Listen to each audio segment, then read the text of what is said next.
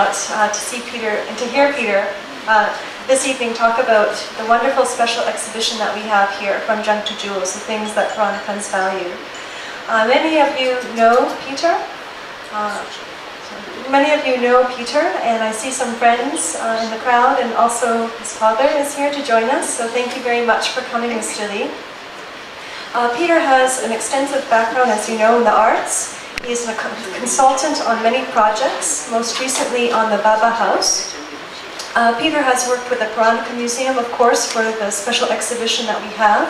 If you have not had a chance to see it, do go upstairs to the special gallery, because it's very interesting to see this type of show which involves the community, which Peter grew up with and who knows so many people here, and to see sort of behind the scenes all these wonderful artifacts on display. So without further ado, I know you came here to hear Peter talk about the special exhibition. Please welcome Peter Lee to the Peranakan Museum.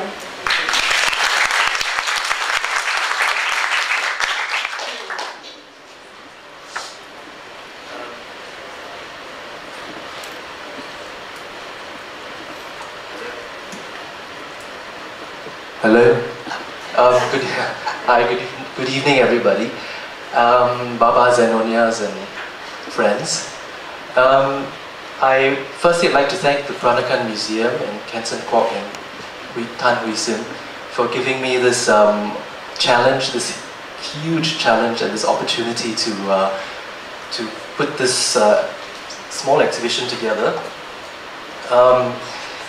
It was a project that was confirmed only in early January, so it was quite exciting and at the same time so fraught with anxiety. The brief was to create a show, a community show that gave the voice of the voices of the Peranakan community. And the challenge for me was how to present the same kind of material in a different way. That was really quite a big challenge, because the material is all the same as what you see in the permanent collection. So I found that was quite one of the main challenges.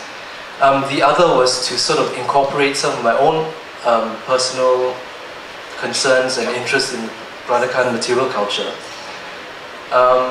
Firstly, one of my main focuses is on the things that Peranakans, what we should really define as what is Peranakan, or what is the reason behind calling something Peranakan. And I think it's something that we don't really have an answer to. I think the Peranakan Museum presents a certain point of view, but I think it's still open, and it's an interesting process to refine what this idea is. I see that, firstly, there are things that the Peranakans created, there are things that they commissioned, there are also things they acquired. Then we have the collectors and curators who have acquired and catalogued things and called them Peranakan. We also have things that Peranakans themselves consider Peranakan. So I think there's so many perspectives on this whole subject. And personally, I prefer the approach to call the objects things that created or whatever for the Peranakan market, rather than call it a Peranakan object.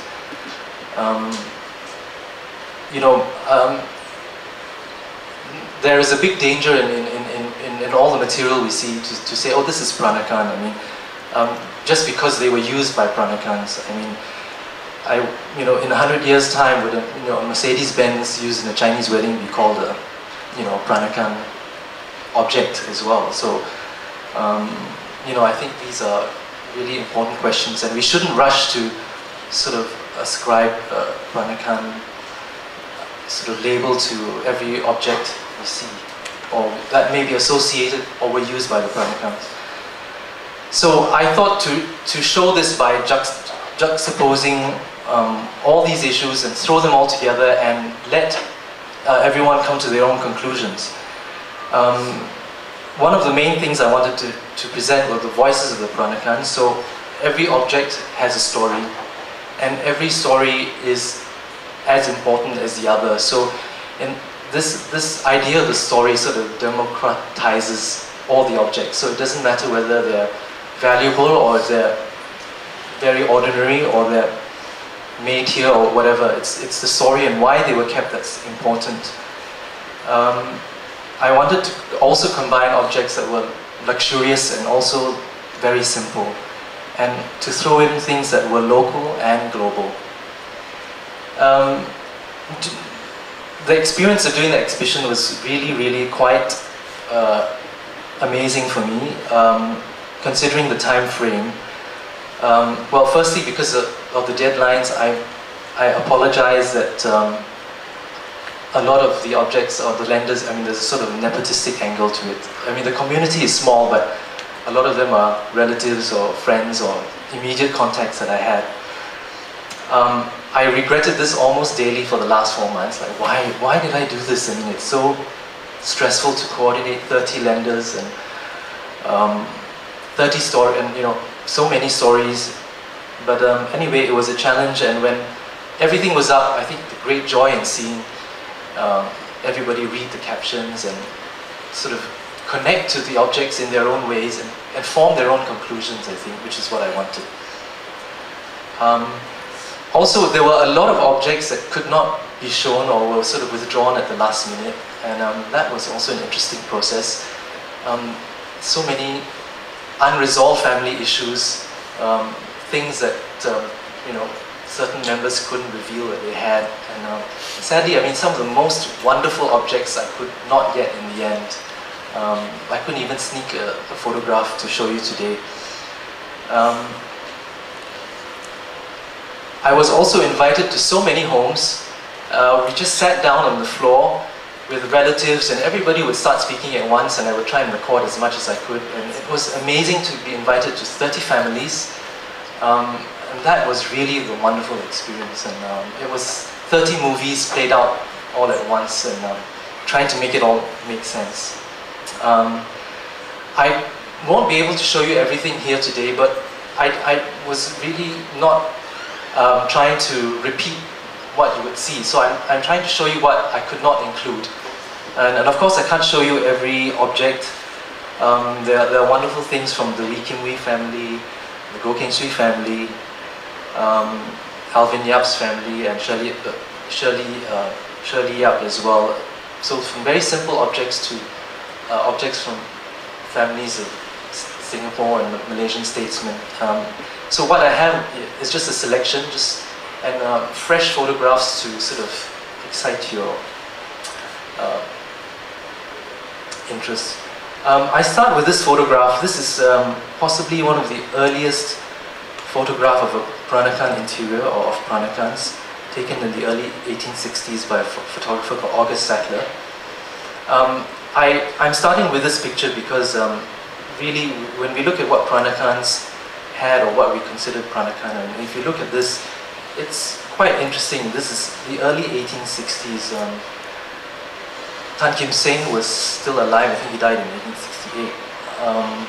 I'm not sure which family this is, but this is the ancestral hall of a Peranakan house. You see that the man on the right is seated on a colonial chair. The furniture tends to be quite staid colonial, actually. The back, you see the standard Chinese ancestral altar. On the table behind the little girl in the center, there's a sort of what looks like a Canton export vase.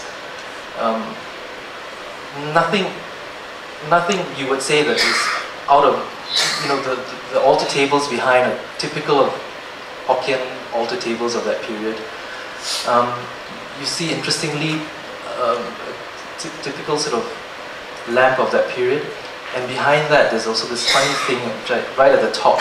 It's sort of this brass lamp that you don't see anymore. But basically, I think what we understand is Peranakan, I think, evolved throughout the time, and in the 1850s, I think people just had things that they that you could get from that was loaded off the ships. So a lot of Chinese export